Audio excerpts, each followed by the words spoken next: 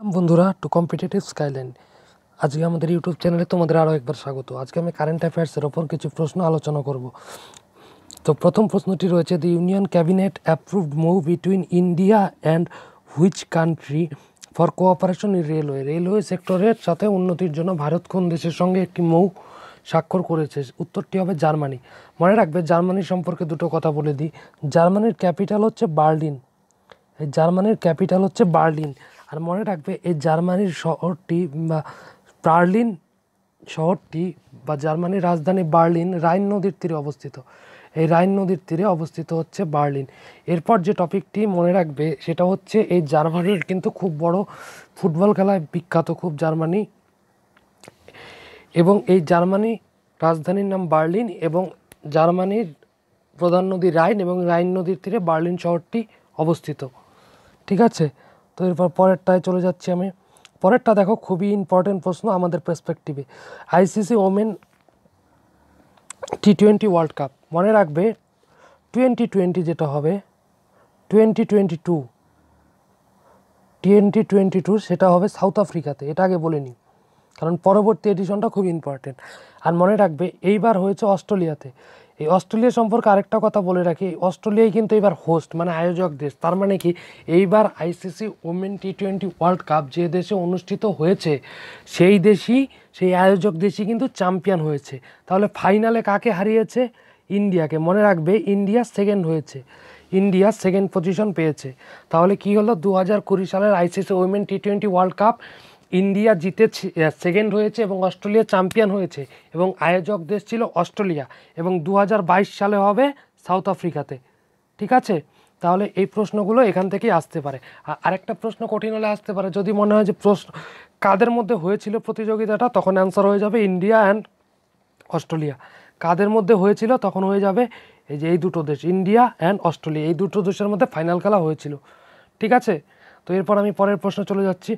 পরের প্রশ্ন দেখো, বলা আছে, which organisation has launch A tracker two track policy responses by different governments two combat COVID-19 corona virus নিয়ে যে আলোচনা চলছে, সেখানে কি বলেছে, কোন প্রতিষ্ঠান এটি করার জন্য, মানে একটি কমব্যাট করার জন্য একটি সমস্ত দেশকে আহ্বান জানিয়েছে? মনে রাখবে আইএমএফ সম্পর্কে একটা কথা লিখে রাখো, ডাবল জি।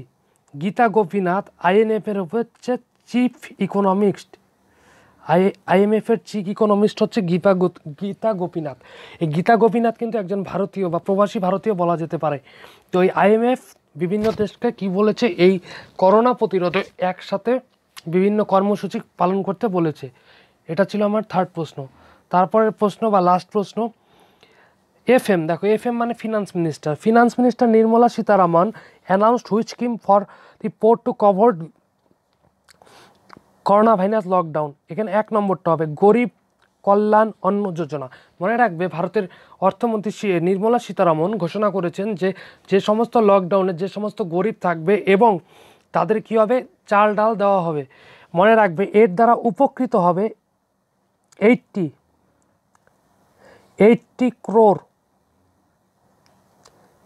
ক্রোর 80 কোটি জনগণ এর দ্বারা উপকৃত হবে, এবং তাদের 5 কেজি চাল, গম ও শস্য দেওয়া হবে। ঠিক আছে, এখানে লেখা রয়েছে 5 KG rice, wheat and pulses. তো এই তিনটে জিনিস প্রোভাইড করা হবে, হয়তো পরবর্তীকালে আলো জিনিস প্রোভাইড করা হবে, কিন্তু প্রাথমিকভাবে এই গরিব কল্যাণ অন্ন যোজনার মাধ্যমে নির্মলা সীতারামন তথা ভারত সরকারের অর্থমন্ত্রী নির্মলা সীতারামন তথা ভারত সরকার সমস্ত গরিবদের 80 কোটি ভারতবাসীকে এই প্রকল্পের মাধ্যমে খাদ্যশস্য প্রদান করবে। তারপরের প্রশ্ন, হুইচ গভর্নমেন্ট ডিপার্টমেন্ট, এখানে দেখো যারা বাইরের থেকে আসছে, বিদেশ থেকে, তাদের কি হচ্ছে, এয়ারপোর্টে তাদের কি হচ্ছে, চেক আপ হচ্ছে, এবং চেক আপ করার পর তার জন্য একটা সিল বসিয়ে দেওয়া হচ্ছে। এই সিলটা বসাবে, মনে রাখবে, এই সিলটা বসাবে ইলেকশন কমিশন অফ ইন্ডিয়া। এরা এই সিলটা বসাবে।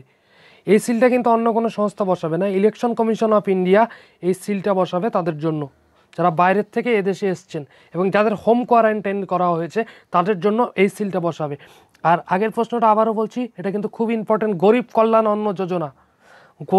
অন্ন যোজনার মাধ্যমে ভারত সরকার বা ভারতের অর্থমন্ত্রী দ্বারা এই প্রকল্পটি ঘোষণা হয়েছে নির্মলা সীতারামনজি দ্বারা, যে ভারত সরকার প্রত্যেকটি দরিদ্র পরিবারকে 5 কেজি চাল, 5 কেজি গম ও পালসেস দেওয়া হবে। পালসেসের পরিমাণটা কিন্তু উল্লেখ করে দেওয়া হয়নি। ঠিক আছে, তো পরবর্তীকালে হয়তো সেই পরিমাণটা আরও বাড়ানো হবে। এবং এর সাথেই একটা কথা মনে রাখবে, পশ্চিমবঙ্গ সরকার, পশ্চিমবঙ্গের মুখ্যমন্ত্রী মাননীয় শ্রীমতী মমতা বন্দ্যোপাধ্যায় 6 মাসের জন্য আপ টু সেপ্টেম্বর পর্যন্ত রেশন বিনামূল্যে ঘোষণা করেছেন। রেশন বিনামূল্যে ঘোষণা করেছেন। তো এতটুকুই ছিল আজকে। তোমরা যদি আমার ক্লাসটা লাইক করো, সাবস্ক্রাইব করো এবং তোমাদের বন্ধুদের সাথে শেয়ার করো, এবং কী ধরনের কোন সাবজেক্টের ওপর ভিডিও পেতে চাও সেটা আমাদের গ্রুপে কমেন্ট করো। Thank you.